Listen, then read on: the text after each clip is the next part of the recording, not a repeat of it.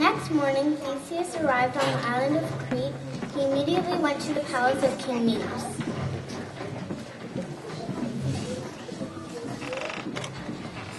There he saw the beautiful Ariadne enjoying the sunshine in the beautiful garden.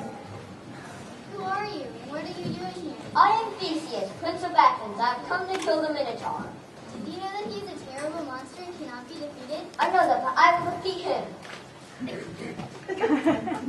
At that moment, Ariadne fell in love with Theseus because he was as brave as he was handsome.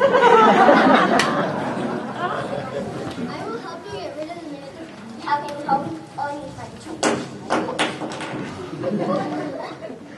Wait here, I hope my father... You'll need more than that. Wait here, I hope my father doesn't... Very well. After a while, Ariadne came back with a magic sword and a ball of string. Here, take this sword and this ball of string. When you enter the maze, tie the string to the entrance door. Unroll it as you move to the labyrinth. That way you'll find your way back again. And the sword? When you know what to do with it, I'll put this header straight to his heart. Thank you. You're welcome. Just be careful.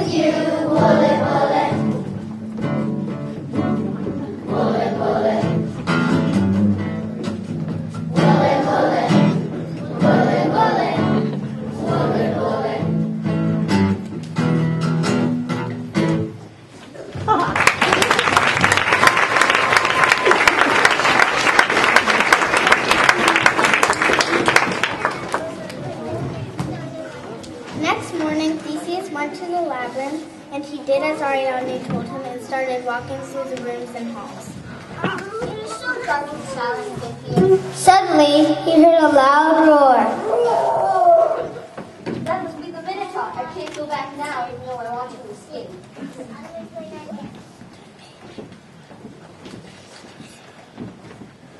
Theseus found himself at the center of the labyrinth, along with you-know-who.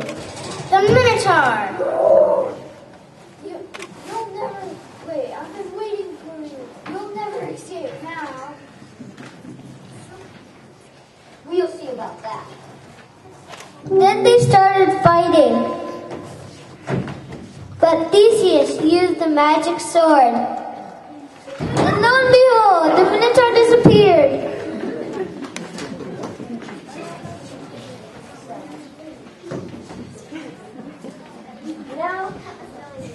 Now the war has ended. Oh, I have to go back to office with Ariadne David. He found his way out of the labyrinth, and there at the entrance was Ariadne waiting for him. Oh, Theseus, I was so afraid. I did. Now the war will be peace on this island. Ariadne, would you go with me to Athens? I will follow you wherever you go. And Theseus and Ariadne left for Athens that very day on the quickest boat out of Crete before King Minos knew that they were gone. They lived happily for many years.